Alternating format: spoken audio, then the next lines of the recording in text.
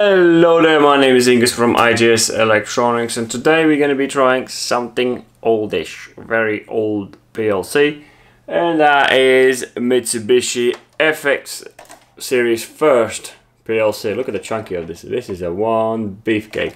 But believe it or not, these PLCs are still very commonly used. I've been selling them for years and they are still in very high demand, so I thought, why not? Let's make a video of how do we get the program in and out, how the inputs and outputs work, general gist as usual. And the kit we're going to be using today is again my trusty Panasonic CF53 laptop, which comes with RS232 port.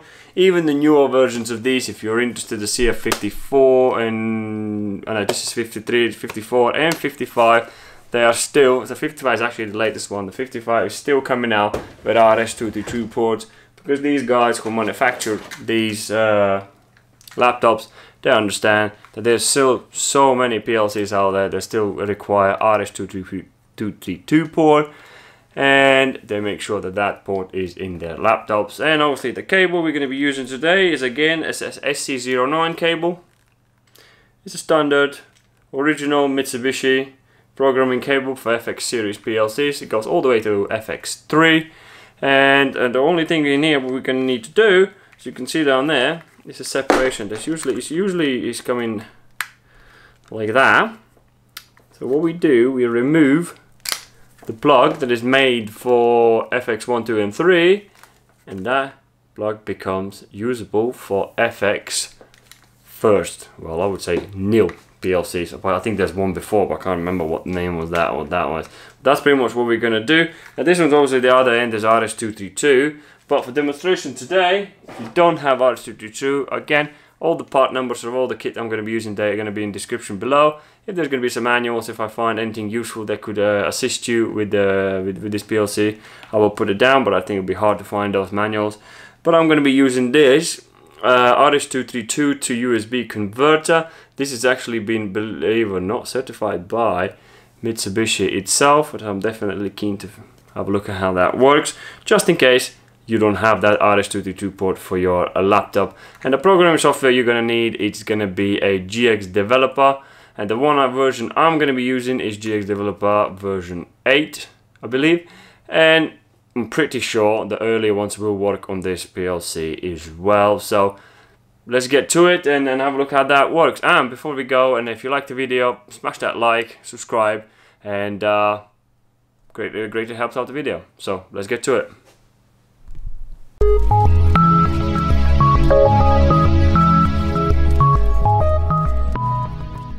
Alrighty, look at this chunky beast. Comparing to the exact replica which you are able to replace with, look at the size of that and that. That is some one ass big PLC. But anyway, pretty much this is a DS version which is run by 24 volt DC supply. So that's exactly what I've done down here, and you can see it down there. It's again like all the other Mitsubishi PLCs. He's got this SS where the neutral part of the power supply would go. You can use external. I'm going to be using the internal, and I did do in the other videos how that external works. So I'm using internal. So I'm taking the 0 volts from here, transferring to SS, and then I'm taking 24 volts from here where I can test all my inputs. And for that, let's just power the PLC up. As you can see, PLC goes on, and you can put a run mode if you wish, but we don't need to go run mode. And not sure you're able to see the little lights. I hope you are. If you zoom in, you probably will. That's how I would go around and test, make sure all my inputs are working. And as you can see, all of them are pretty dead on. I'll tell you one thing, for the age of this PLC, boy me, these PLCs last forever. And as I said, there's still high demand for them because there's still so many machines use them. So that's pretty much how the inputs will be wired. Obviously this wire here, which comes out 24 volt, could go in any switches, sensors and blah blah blah, and it's just when they switch, they send the signal back to the inputs, and then all the logic happens inside and things like that. And outputs again, it's the same as the other PLCs. Load of columns in here. Each column represents a group of Ys. So each COM can be different volts and blah blah blah, how we said already in the last video. So this is fairly straightforward. But usually when you would go to this PLC, you would go pretty much just to change over or replace them as a like for like.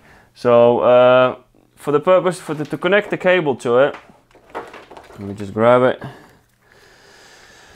Connect the, oh, dropped it. For that, connect the cable. We take the take apart and just plug it in there, and it fits perfectly. So this is where you would plug in that one. And the other end, which I have my RS232, which is down here. I'm gonna be adding on here. So just again, if you got RS232 system, don't bother with that. That's easier. The RS232 will be easier. But if you don't have, and you just have a laptop that doesn't have any RS232, in the link below, in the description below, you'll be able to find the part number for this cable. Because as I said, this was certified by Mitsubishi, so it is guaranteed to work. So let's get to laptop and see how we can get program in there, in and out, and then run some outputs.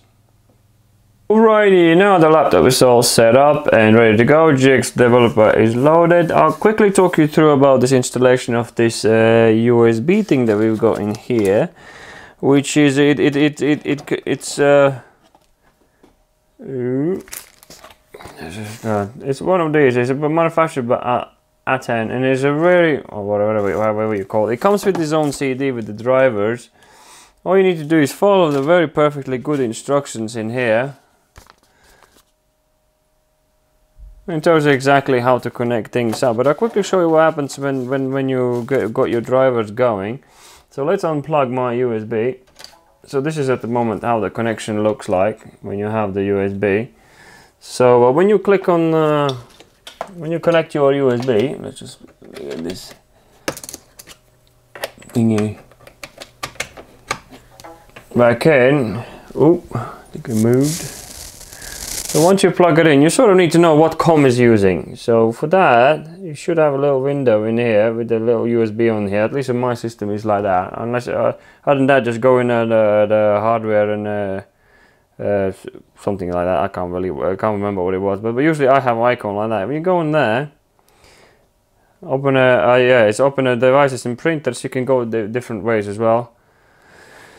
And here, at least you can see, it shows you where you can see down here, where my USB serial bridge is connected, and that says it's going through COM 8.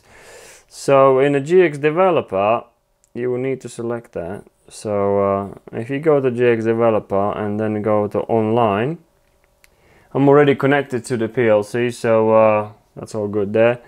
So just click read from PLC, and then obviously of course it's FX series PLC. And in here, go to this one, double click it, and select, leave that RS232C because that's exactly what you're still using, and go to select what COM you're using. So I'm using number 8, so I'm press OK. And then let's read what's inside the PLC. So now it's going to connect to it. You have to wait. This is an old PLC, it's got a bit of waiting. There we go, as you can see it's already connected to it. Now it tells you what you want to do, and I'm just going to say I just want a main program and execute. Yes. Remember, this PLC doesn't have automatic turn off from run to stop, so please make sure this PLC is in start mode, otherwise I think it's going to throw an error to you. So make sure that that is in off mode. So here we go, that's done. And that way, ladies and gentlemen, now you can see what is inside the actual PLC. So that's how you would download the program out of the FX series, the old FX series PLC. And believe it or not, later on I'm going to be doing a series how to convert to newer type of, using these softwares. You can actually take this program and convert it to a newer version of the PLC, but that's a subject for the different time. But now it's just a download and upload. So that's how you download. And let me just quickly wipe the memory now. If you go for the online and clear PLC memory, we don't need anything in there, might as well get rid of it. That's PLC memory, data, and bit devices, execute. And this way it's pretty much going to wipe the whole thing clear. Hopefully it's not going to take too long. I know, remember, it is an old PLC. It takes a bit longer time. Oh, here we go, that was quick. So that way we have cleared the PLC memory, and if you go again and online and read from the PLC, come on, and let's just have a look at the main. There should be nothing in there, should be able to do that quite quickly. Come on. Oh wow, he's taking his time.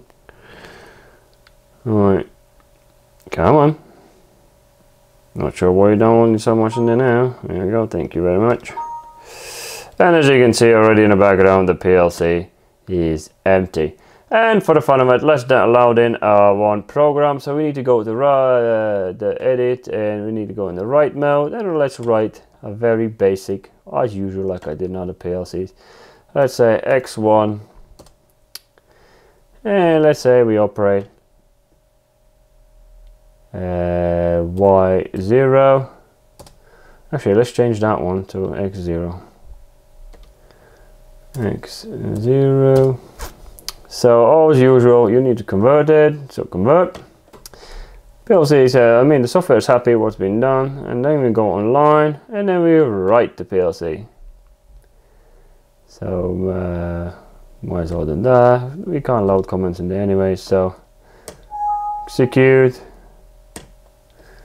and let the program do its business. Here we go, sending that all inside the PLC, and that's pretty much, ladies and gentlemen, how you get the program out and get the program in out of old FX series PLC. It's very straightforward. It's actually as simple as you can get. Exactly the same the other PLCs. The only thing is you have to use the wider serial port that is coming with the SC09 cable. So let's quickly have a look and test our outputs with it as well.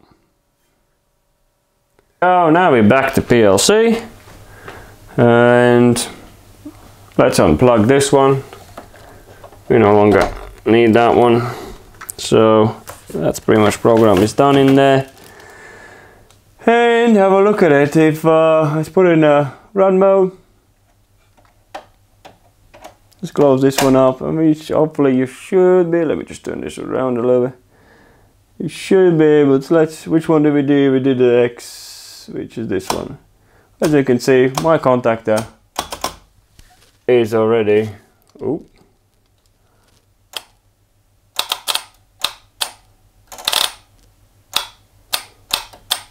There we go. Simple as that. So there's nothing really complicated about this PLC, and it's very much straightforward. I got my 24 volts coming in here, and the Y01 is switches, the one we already did in the program. Switches the logic inside the PLC, sends a 24 volt to contactor, and pretty much that's all there is. And from there on, the world is just full of magic. You can create all sorts of things with it as much as you wish. There is just so much you can do with the PLC programming. Again, I'm the engineer more on the service side of it, replacing, upgrading, or a couple of changes in the program, things like I don't do programming. I do enough programming, what I need, but nowhere near to the level that some of these guys, they create these complex functions in those PLCs. So that will be it for this video. Hopefully this is helping you out and making you a bit more understand how the older versions work. As I said, nothing too complicated. If you liked the video, please like, and thank you very much for watching, and I will see you in the next video.